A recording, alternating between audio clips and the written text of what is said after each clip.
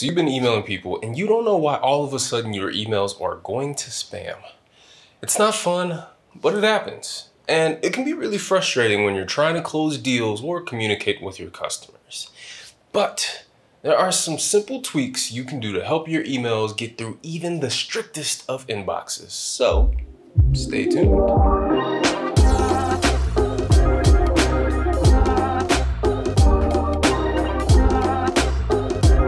Yo, what's up everyone? It is your friendly neighborhood SDR, Bobby J. Costin, and we've compiled a list of 6 things you can do to avoid your emails going to the spam folder. Let's get started. 1, you can personalize your emails. To minimize the risk of spam, personalization is a must. Even the simple addition of adding your prospect's name in the subject line increases the email's trustability by 26%. You also want to make sure it sounds like it was written by someone who genuinely cares about the reader.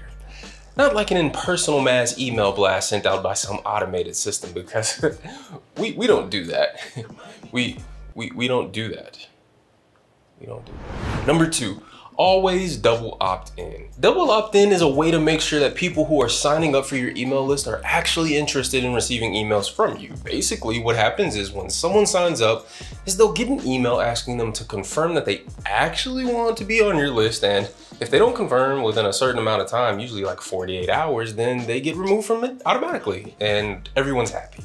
This improves deliverability, open rate, and avoids spam almost all by itself. So do it now. Right now. Number 3, segment users by their interest. The better you know your audience, the fewer chances your email goes to spam instead of the inbox. Why? Well, because if you know what your followers are interested in reading about, the better the content you send and the higher the open rate. If your blog is targeted for different audiences, try analyzing their behavior, separate the contact list, and send customers customized content depending on their likes and interests. And number 4, no spammy subject lines.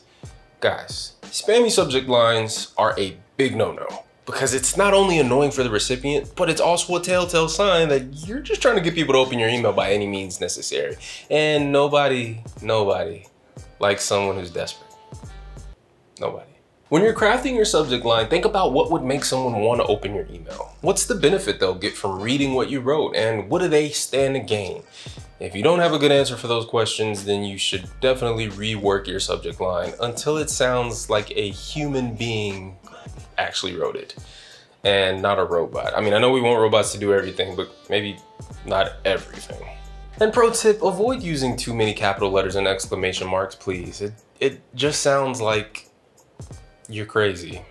Because guys, if your subject line sounds like it's from a Nigerian prince who wants to give you his fortune and all he needs is your bank account number and social security number, then your email is gonna go straight to the trash bin. So try something more neutral and less aggressive than that. Yeah, I think that'll work.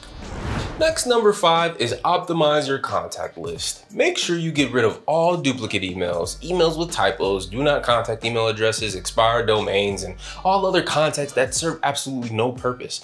Also, in those marketing campaigns with inactive subscribers, all those emails are probably gathering dust and just go straight to the spam folder anyway, so don't let them continue damaging your IP's reputation. You'll feel so much lighter after you finally cut the dead weight. And last but not least, number 6, keep the balance between content and promotional emails. If you send too many promotional emails, your subscribers are going to get annoyed and start marking them as spam. Then it's game over, but it doesn't have to be that way. You can keep your subscribers engaged without sending so many promotional emails. All you need to do is make sure there's a good balance between the content and promotional emails you send. So that way your subscribers can always find something interesting in their inbox every time they check their email. And now you can successfully avoid your email marketing emails going straight to spam. You're welcome.